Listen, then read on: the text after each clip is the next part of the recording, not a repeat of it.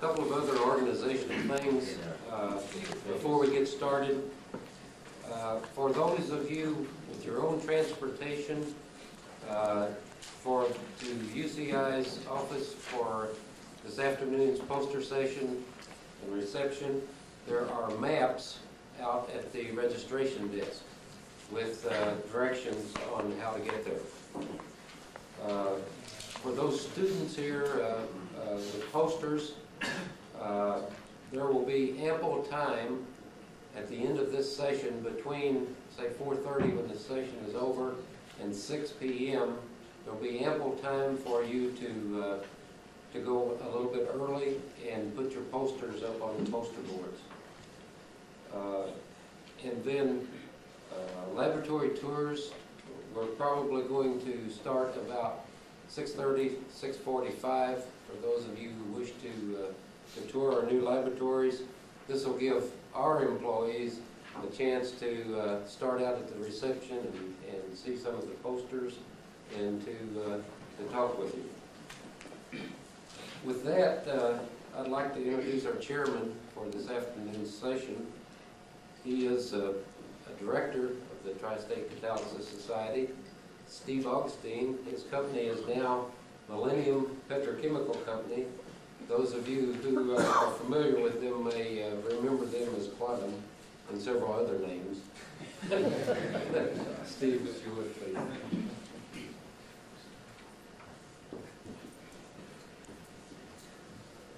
Well, good afternoon. I, like Carl, when I learned I was going to be a chairman, asked about what my requirements were. And I should have asked Fred, but instead I asked Pat. So instead of having one requirement, I have two. One is to keep everything on time, but the second one, which I think is going to be much more difficult after the big lunch we had, is to have a nice stimulating discussion. So I'm going to ask you all to do your best to stay alert, and so we can continue the discussion through the afternoon and you can keep me from getting into trouble with Pat. So to begin, we have Dr. Xiaodong Zhan from the Center of Applied Energy Research at UK, and his talk will be the effect of vapor-liquid equilibrium on Fischer-Tropsch product distillation. And Dr. Zhan's co-author is Bert Davis.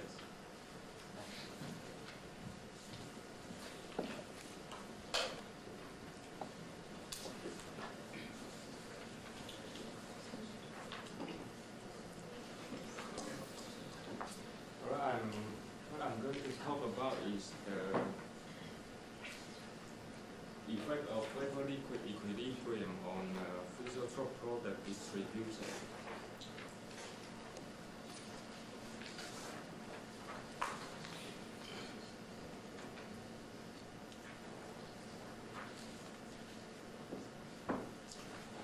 This is a typical Fischer-Tropsch synthesis reaction. Typically, CO and hydrogen react to form some kind of surface chain intermediate. Therefore, for any chain intermediate, it can propagate to heavier hydrocarbons. It can terminate as halogens or olefins. So, it's generally we just model the concept in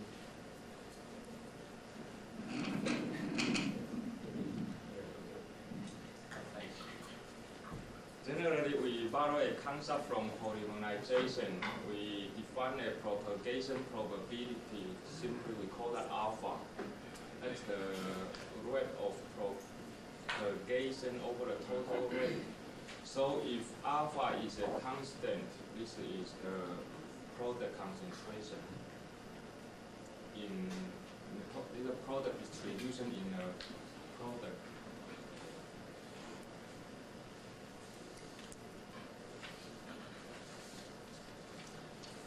In polymerization, this alpha is a constant. It's not a function of carbon number.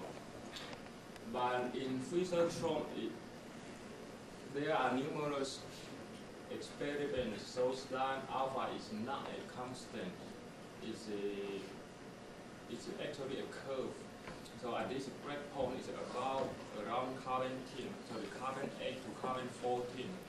So we call that positive deviation from single alpha distribution.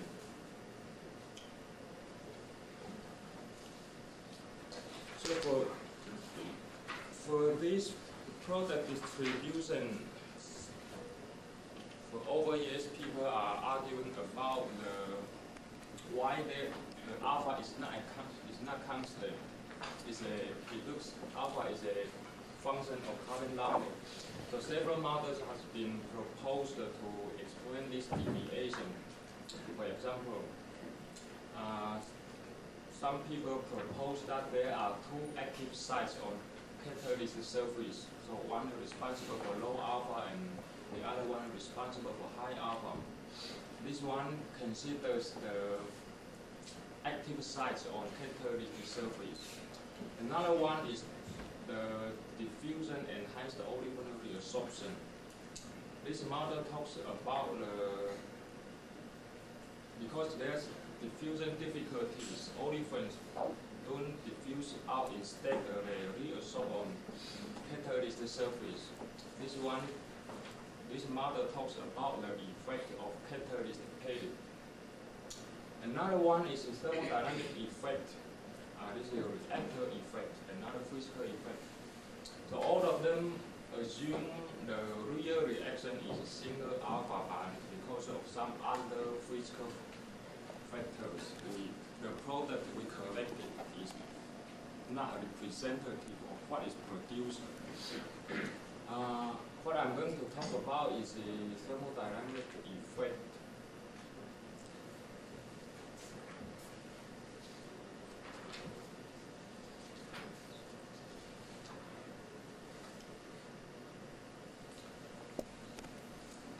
As I mentioned, the VLE model considers the effect of the reactor, especially in CSTR operation.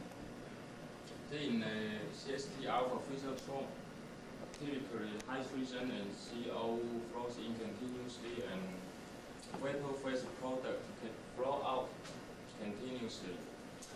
Of course, because of the vapor-liquid equilibrium, some reaction products appear as liquid phase. They just accumulate in a. It's actually a black box. You have to. I just show you some equations. You have to trust in my mathematics, my programming skills. So actually, in this research talk, this is vapor-liquid separation system. This one I just make up a binary system. We assume initially there is A0 amount of A component and B0 in a tank, and continuously we flow component A, and of course some component A flows out and some left over in the liquid phase. So when the liquid level is higher than in the initial one, we turn the extra liquid and add that to the vapor. The objective of this one is to see if there is any change that A in the output, that the vapor plus liquid could be higher than that in free. If it's yes, we can say in Fischer-Tropsch synthesis we are going to have 2 alpha distribution. And also we need to, in this one, we just need to assume the density of liquid phase is constant to simplify the discussion. So in this system, during any time interval, if amount of air flows, system is not necessarily in thermodynamic equilibrium, not necessarily ideal, because we talk about some amount left over on. So we have two cases to drain liquid. We can allow liquid to accumulate over a time period, for example 24 hours, and then drain it. This is something like a semi-batch reactor. Or we can drain the liquid instantaneously. We keep the liquid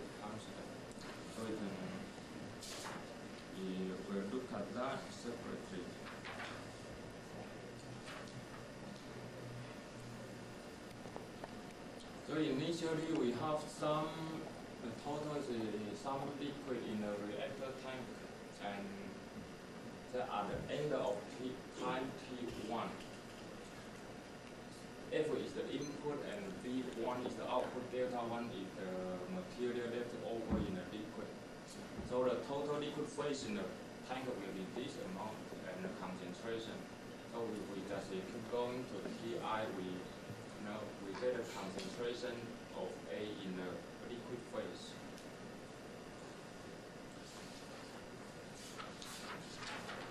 So at the end of any time Tn, for example, at the end of Tn, the total vapor phase collected is the summation of Vi.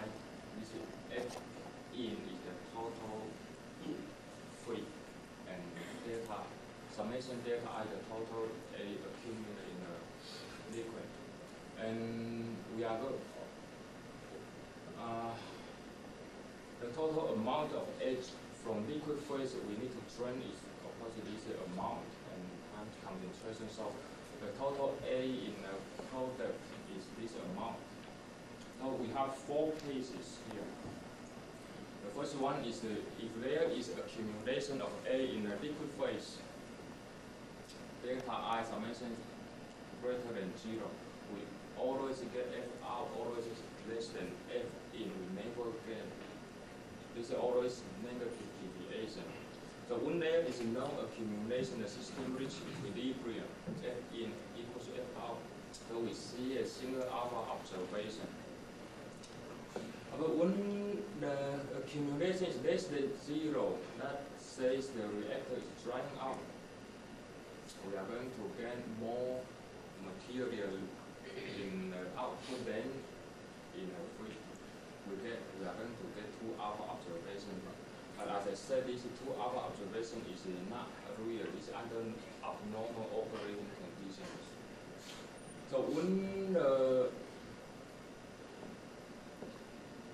delta summation delta I less than 0, there is drying out, but the total amount is close to the initial liquid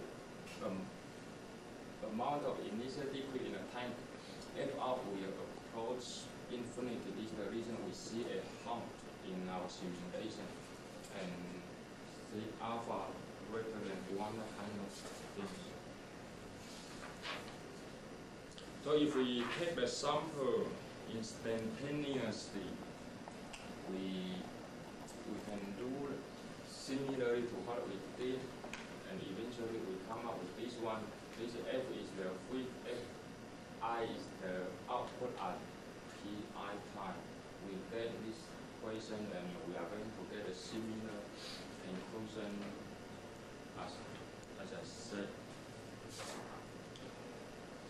So from this work, we have only one conclusion on that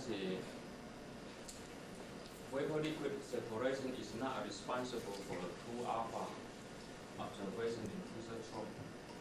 Thanks.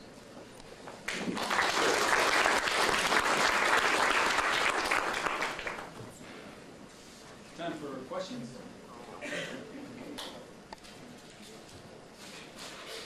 I've got a question for you.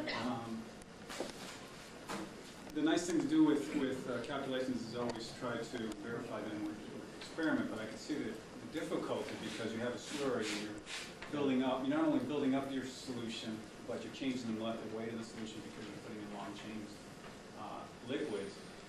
Can you think of a way that you could design, say, a reactor that you would not build up those long chains, or if you did build them up, you would hit a steady state at some point? Good question.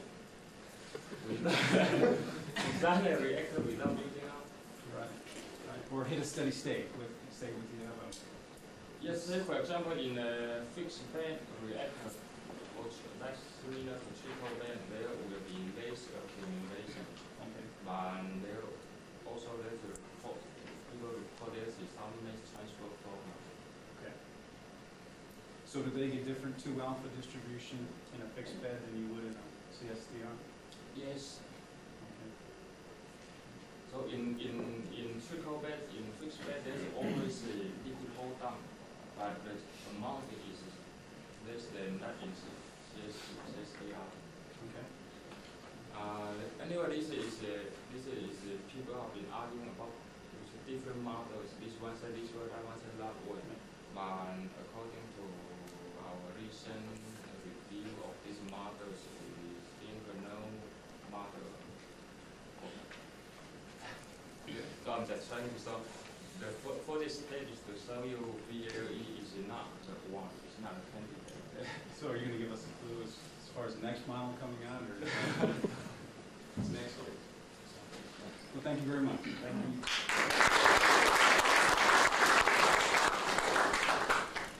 Our next contribution is from the University of Cincinnati, Wenmin Zhang, who is working with Peter Sprignonis, and the title of his talk is Hydroconversion of Normal and Branch Paraffins over Acidic Zeolites.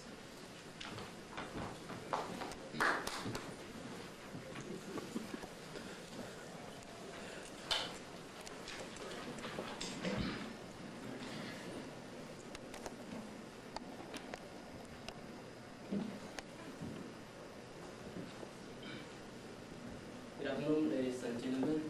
I'm Wenmin Zhan. I'm still a graduate student at the University of Cincinnati. My advisor, Dr. Peter Sprignonis, is supposed to give this presentation, but he's not able to come here today, so I have to finish his job.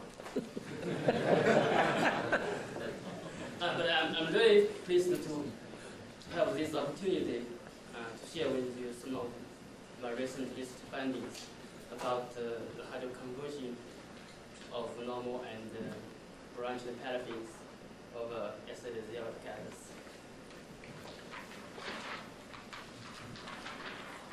The motivation for our study is, first of all, the importance of hydroacylation reactions of normal paraffins in the petroleum industry in order to produce high octane number isoparaffins.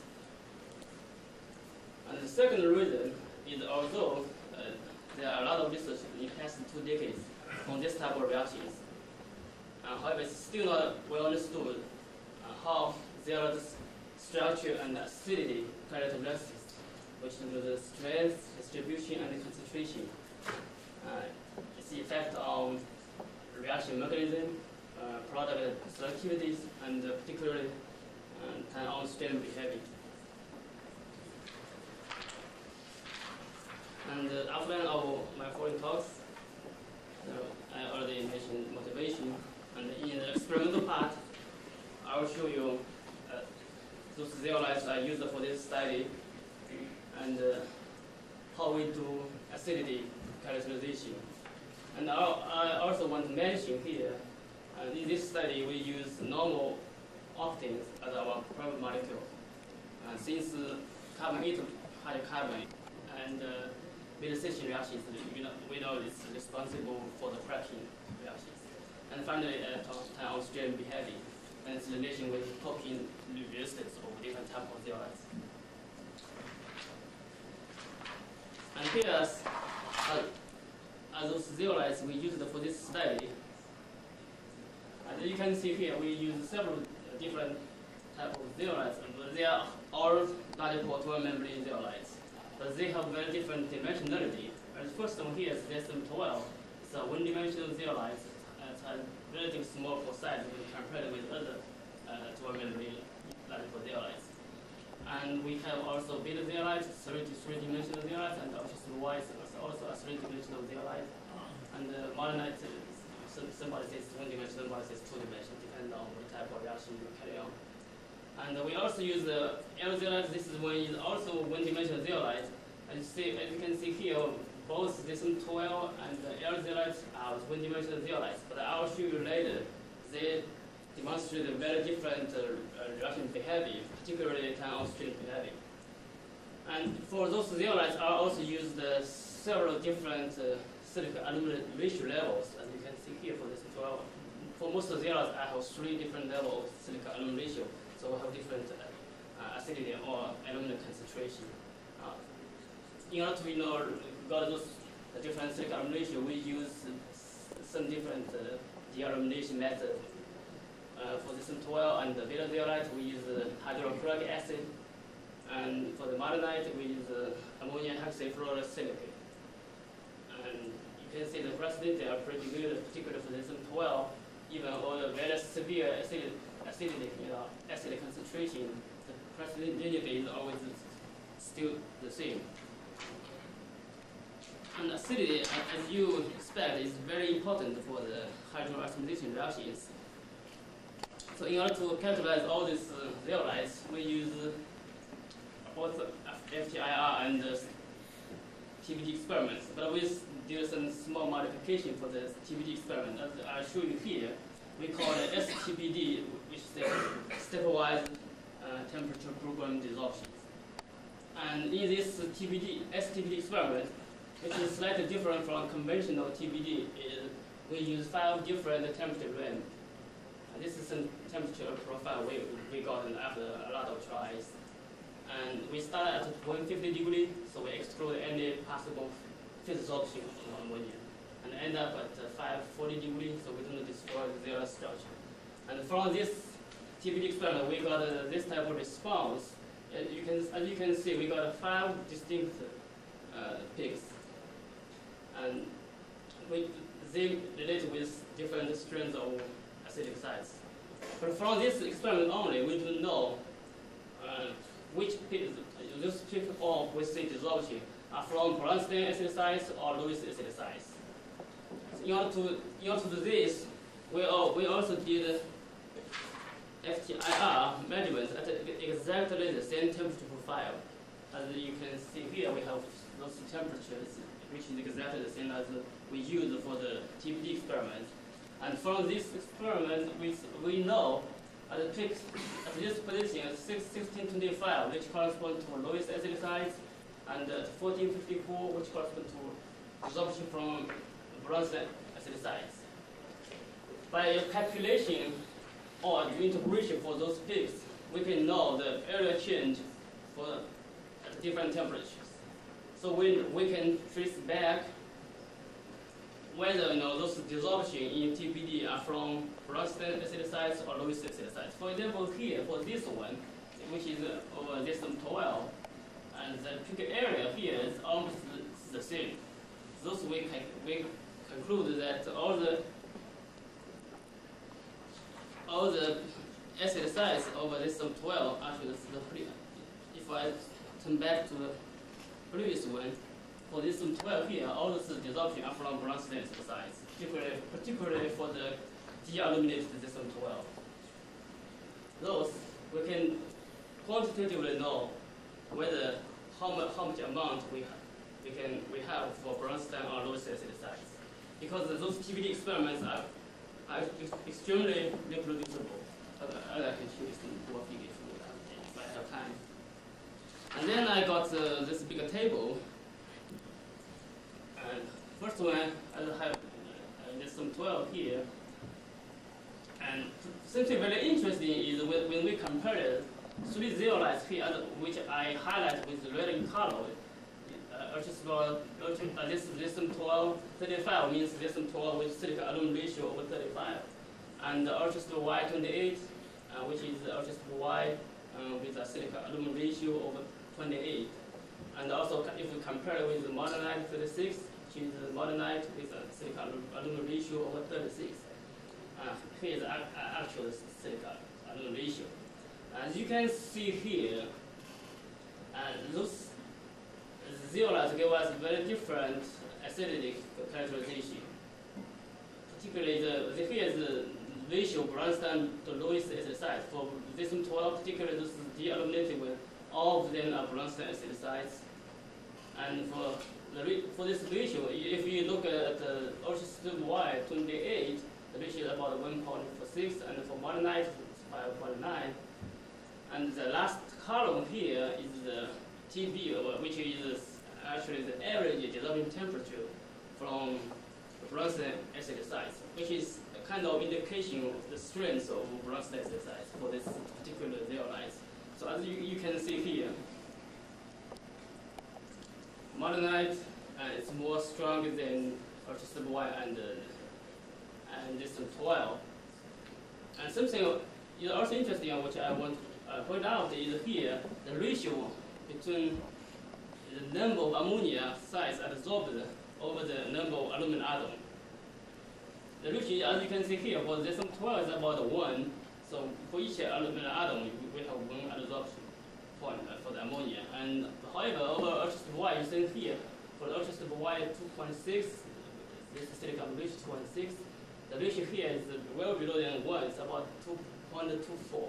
And this is the same case for the high aluminum zeolites, air zeolites, LTL 3.8. The ratio is also very low. So this means the acceptability of aluminum sites for the reaction is very low. So if we use this aluminum number as some reaction standard, so it can be erroneous. And from the carbonyl chemistry for the isomerization reaction and hydrocracking reactions, there are 2 types of isomerization reactions. This is just some brief introduction. And type A isomerization, which changes the position of side chain, so but then there we keep the same number of branch. But for type B isomerization, which will either increase or decrease the branch. And there are also 5 types of beta station reactions. As you can first type A beta station, which is starting from a tertiary carbonyl ion and end up with another carbonyl ion, which is easiest and the fastest beta station reactions. And there are some other type of beta stations, like type B, starting from a secondary carbonyl ion to end up with a primary carbonyl ion. So it's relatively difficult. And the relative rates of those isomerization and cracking steps have been studied in past several years. And it was found that the hydrogen shift is the fastest one, then type A beta station, and type A isomerization, and type B isomerization, and so on. And based on this knowledge and the particular reaction for normal octane, we can write down this reaction scheme. For the isomerization process is typically in this vertical way, as you can see, starting from a normal octane, we get the monobranched octane. Actually, it's methyl heptane, and then we have dimethyl hexane and trimethyl pentane, which is by type B isomerization, or we call protonated cyclopropane mechanism. That's why I use trigon here. So, and in parallel, we have type A isomerization. It's a very fast reaction. So, by this reaction, all types of branched products will finally produced. And at the same time, there is also irreversible cracking reaction, which will produce cracked products.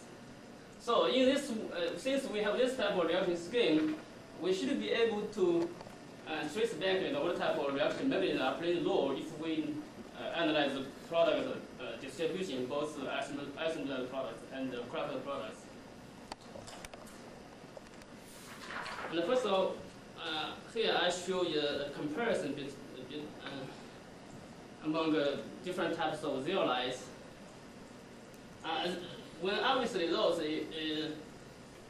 different types of zeolites show very different types of behaviors, or activity. As you can see, this 12 is even though it has a much higher silicon aluminum ratio, so low acidity concentration. So it's still most active, or it's more active than beta zeolite and certainly ultrastable wire. And if we do a more objective comparison, we calculate the turnover frequency based on 3 different definitions.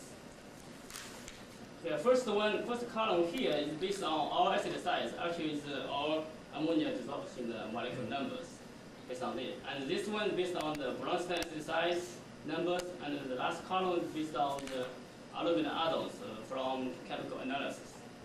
And as you can see here, for the 3 zeolites which have comparable silicon aluminum ratio, as I already showed you in the acidity characterization. Here, this 12 is still, whatever the standard you use, this one or this way. It's all always the most active catalyst. You can see here, this is 28.3, so it's about 6 times more active than Wadenite, and it's certainly more active than ultra-stable Y. And for the ultra-stable Y 2.6 and L-zeolite, as you can see, although they are numerous in aluminum content, but they are much less active than SM12 and other beta zeolite. So this tells us the aluminum amount or concentration is not the most important for the reactions. And here, so another reason you want to probably explain why we observe so much difference is probably they have very different acid strengths. But as I'll just show you, and actually Wadenite is, the acid strength is more strong than this SM12.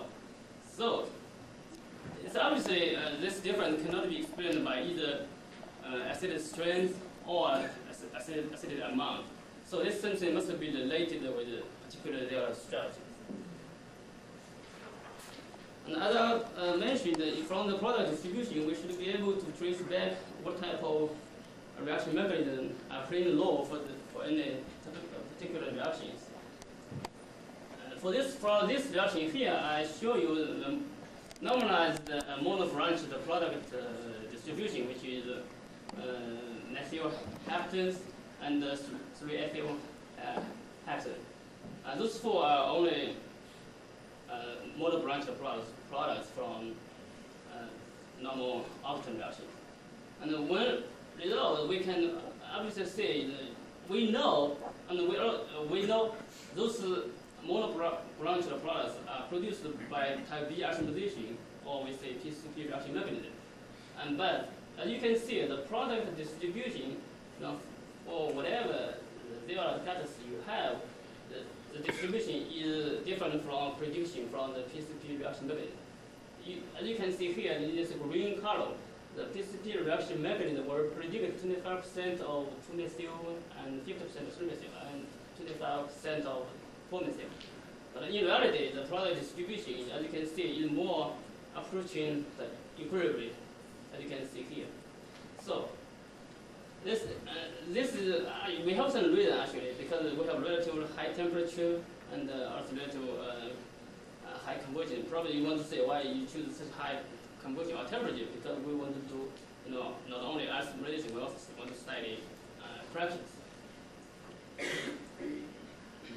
And this is true if we go very low temperature and very low conversion, the product distribution will follow the predicted from PCP reaction mechanisms.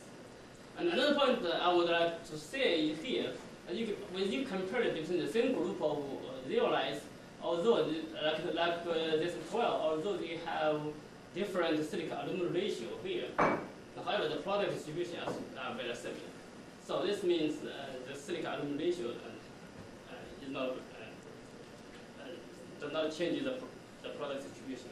So the product distribution is actually governed by the equilibrium, such a condition and conversions.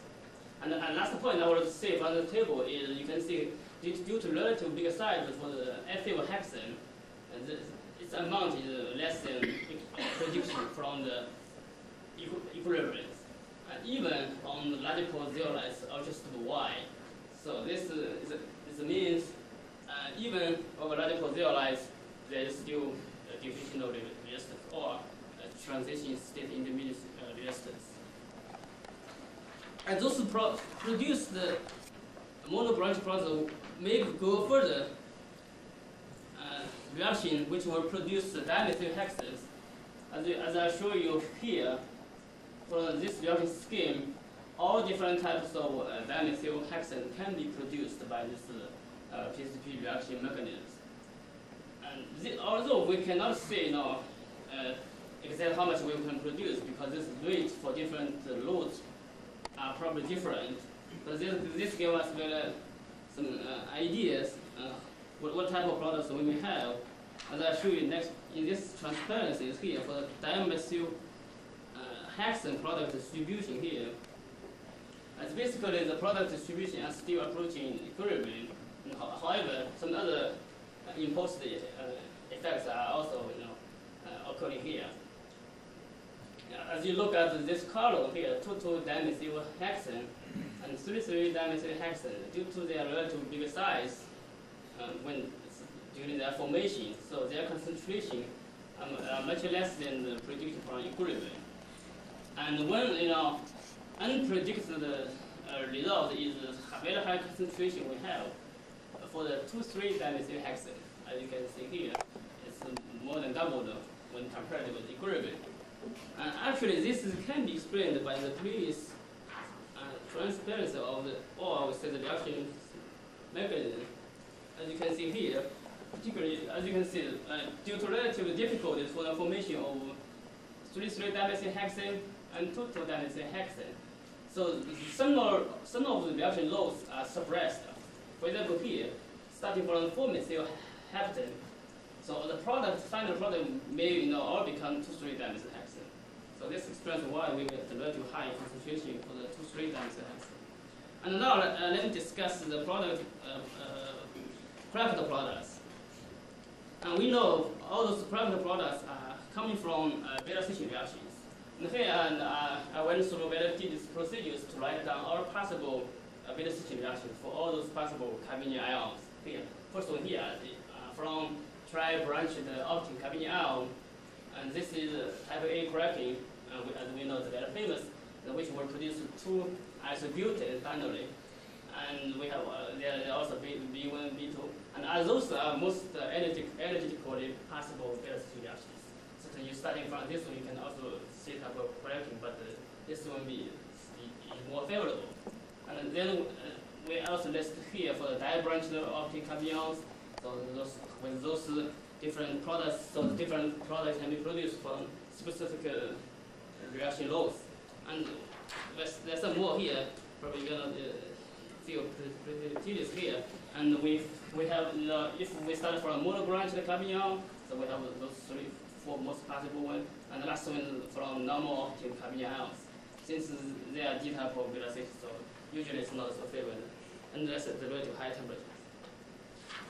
And based on this, if we concentrate on the concentration of IC4 and normal C4, as you can see here from previous transparencies, for the production of IC4 and normal C4, 40 are only possible reaction loads. We can get IC4 or normal C4. And first one is still from type A beta station, which from 2,4 carbonyl ion, and which will result in 2 isobutanes. And then for type B, as you can see from type B beta station, we will produce equal amount of normal butane and isobutane. And from C, we produce only isobutanes. I'm sorry, only normal butanes. So now let's look at the real products we get. Actually, here I show the ratio. The ratio of isobutane to normal butane. Now, as I just showed you in previous transparencies, if we have only type A beta stations, so the products are only isobutane. So the ratio of isobutane to normal butane should be maximum. It's very, very high. But here it's not very, very high. So you can see it's 4. And also, since it's very interesting in for different zeolites, we get very different ratios. But now probably you may have questions where whether those isoC4 and normal C4 are truly from those beta station reactions. Probably we may also have like interconversion between isobutane and normal butane. If this happens, so this figure is meaningless and it just can tell us nothing. And with this in mind, I did some more experiments on our catalysts for the pure isobutane, and to try to see whether we have any reactions or any interconversion between isobutane and the normal butanes. From this table, you can see a typical reaction condition. For me to do isomeristic reactions to 90 degrees, the conversion for the isobutane to whatever products which include the isomerization products and the disproportionation products are very small. You can see here 0.9. This is only 0.2, and this is even 0.1. This is even of modernite is still about 0.9. So we can exclude the possibility of any intercombustion between isobutane and normal butane. So, and now let me go back to the previous transparency, see what we can get based on this figure. And as you can see here, obviously for the ultrastable Y zeolites, as you can see, because of relatively high ratio of isoC4 to normal C4, certainly we can see there are a lot of type A beta stations reaction happening, or they are responsible for the relatively high ratios. And however, of the high silica zeolites, like the SM12, and high silica beta zeolite, which is beta with silica aluminum ratio of 132, and the ratio of isoC4 to normal C4 starting relatively low, and people are almost saying it all changes slightly with the temperature. So we can see for this region of zeolites, the type A, B, and C beta stations are equally important. And however, for this region of zeolites, type A beta stations are playing the dominant role. And now I would like to jump to my study for the downstream behavior. And for this figure, I show you the downstream behavior of ZSM12 and ultrastable Y over about 1,000 hour period. As you can see here, for ZSM12, the activity does not change so much over such a long period of time. However, in comparison with the ultrastable Y, you can see here, this is activity will go down very fast. In about only 30 hours, 50% of its activity is already lost. This is corresponding isomer selectivity of the changes with time. And in another experiment, which show you some more zeolites, and here I use a naphthenic mixture at relatively high temperatures. This gives us even severe cooking conditions. As you can see, still ZSM12. Here I have two ZSM12, ZSM12 54, this silica aluminum ratio 34, and ZSM12 35. They are still best catalysts when compared with other catalysts, like modernite 36, which the activity in only a few hours, and also ultrastable Y is this one, and even L zeolite. So in order to understand why ZSM12 is the best catalyst for the downstream behavior, we studied what changes during the reaction for the acidic sites. And in this one, in this experiment, we use Chevron industrial olefinic mixture feed as a variation, and also relatively very low hydrogen to oil ratio. So the activation is really fast. As you can see, over about 3 hours, this 3-hour downstream symbol. This is a fresh catalyst, so this is the activity catalyst. As you can see, for our beta zeolite, about 50% of acidic sites have already lost. In comparison with ZSM12, as you can see here, we got 2 ZSM12, and over 3-hour period, we do not see so much decrease in acidic sites available for the reaction.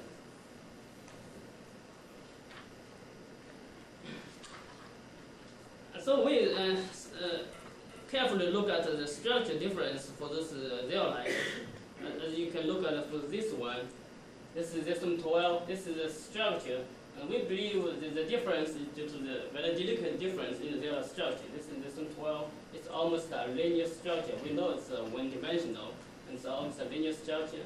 And when you compare it with the structure of L zeolite, we know it's also a one-dimensional zeolite, and it's not a very good catalyst, it's not very stable. And you can see a difference here. L zeolite, although it's man-channel, it's also one-dimensional. But you can see the channel size is here, 7.1 angstrom. It's about from here to here. However, there is, as you can see, periodically expansion along this channel. For example, this is one expansion here. dimension of the largest dimension in this cavity is 12.6 angstrom, which is much larger than air zeolite. So we believe, this cavity creates some space for the coking precursor to stay for a long time and become bigger and bigger and plug the reaction, plug the zeolite. And here I show you a schematic for the reaction, the deactivation reaction happening inside this zeolite pores.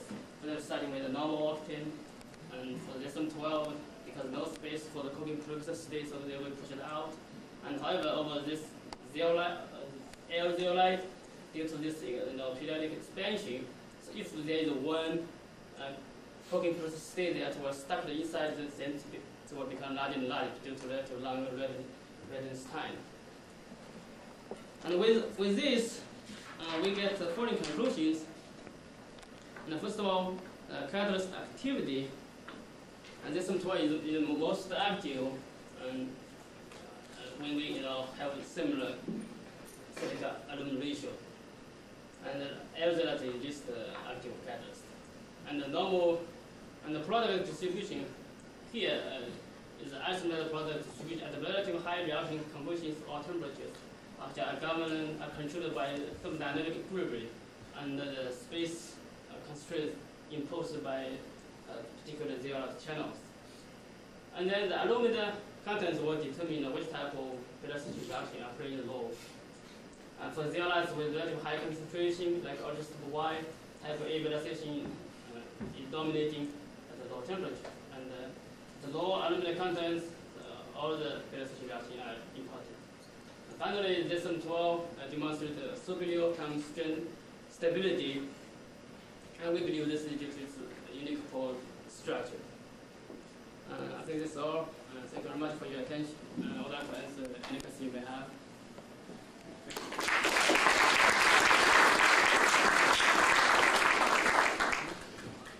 Time for questions, right? What template did you use for your ZSM-12? I guess the reason I'm asking is that our experience, it's hard to get silica aluminum ratios as low as you have for ZSM-12. How do you know that all the aluminum is in the structure? You mean how we synthesize zeolite or how we do reactions? What do you use as a template to make ZSM-12? You made the ZSM-12 yourself? Yeah, we use tetra ethyl ammonium bromide, and we synthesize according to the patterns from Rosinski and Rubin. We use 40 days for the synthesis time. And the evidence that all the aluminum is in the structure is based on your ammonia TBE? Yes, we also did after NMR experiment. From the NMR experiment, we found that there is no any octahydroalumina, particularly for the highly dealuminated ZSM-12.